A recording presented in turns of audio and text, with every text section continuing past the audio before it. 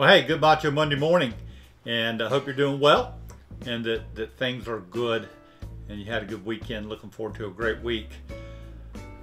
John chapter 1, verses 1 through 18. We've looked at the last couple weeks, last 3 weeks. And what's interesting is, we began kind of with the use of phrase of bookends of 1 through 5 and 14 through 18, because they talked about Jesus as the Word was God, is God, and the Word is man. And so those two went together as we looked at those critical truths. Sandwiched in between that, verses 6 through 8 introduce us briefly to John the Baptist. But then verses 9 through 13, basically, they pull together how the Word can work in our lives. It seems like John's saying, listen, you got Jesus fully God and Jesus fully man. Now, this is how you put it together. This is how it works out. This is how you can apply it in all that you're doing. And so let me read 9 through 13 and just kind of hear this for a moment and process back through. If you were with us yesterday, just kind of take some of those things and let them work together. If you weren't with us yesterday, love for you to go back at the church website, at our YouTube channel, and pick it up from yesterday. But here's what John said. He said, "This was the true light that, coming into the world, enlightens every person. He was in the world, and the world came into being through him, and yet the world did not know him. He came to his own, and his own people did not accept him. But as many as received him, to them he gave the right to become children of God, to those who believe in his name, who were born not of blood, nor of the will of the flesh, nor of the will of man, but of God." So he's speaking to both sides here, and just notice how he fleshes that out, and the faith that we can have, that through faith we can know and be children of the living God. He was the true light, which he mentioned about God in up there in verses 3 and 4. He enlightens us. He was in the world. Jesus, fully man. He came into the world did not know him. He came to his own, that would be coming to the Jewish people. And we know that the Jewish people as a group did not embrace Christ. That wasn't true of all of them, obviously. But as a group, in their understanding of Messiah, they did not see Christ as the Messiah. So John is saying, listen, this God-man came.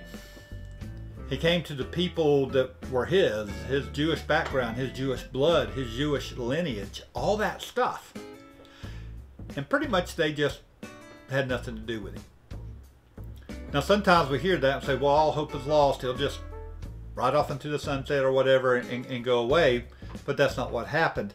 As John says in verse 12, but as many as received him, Jew, Gentile, to them he gave the right to become children of God.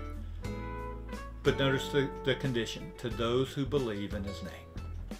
See, we don't come to Christ because of our lineage, because of our background. We don't come to Christ because we're a good Jew or a good Gentile. We don't come to Christ because our grandparents or parents went to church and took us to church. None of that stuff factors in. The only thing that factors in is I have God the Word, Jesus, sitting there before me. And what do I do with him? Do I embrace him as who he says he is, or do I not embrace that? Because he goes ahead in 13 says it's not because of flesh or what your parents or any man wants. Salvation is through God and God alone.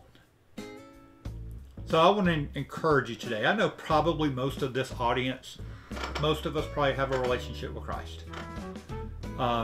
If you do, how are you living that out? Are you living out like it's on your own? Or you're living under the authority of Christ working in your life and letting him just bring fruition and be that true light in your life and guiding you? Now, if you're in the audience today and you don't have a relationship with Christ, this is your opportunity.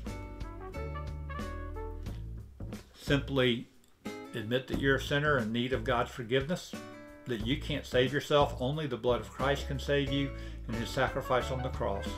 And right where you're sitting right now or standing or whatever you're doing, pause and ask Him to come into your life, be your Savior and Lord. Commit yourself to Him. And it's not based on what you know or who you know. It's based on His grace. So I just want to encourage us today.